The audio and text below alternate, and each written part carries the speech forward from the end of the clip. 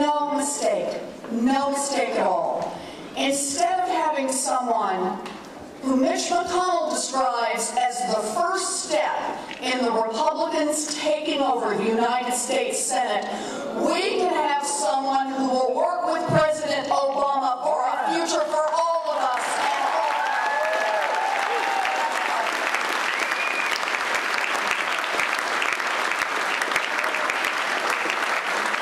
All right, we know what the choice is. We know how long we've got to get this one done.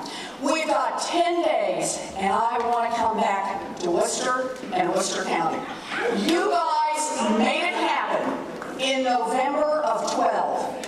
You got rid of a Republican who did not represent the views of Massachusetts, and you sent a Democrat to go and fight on your behalf.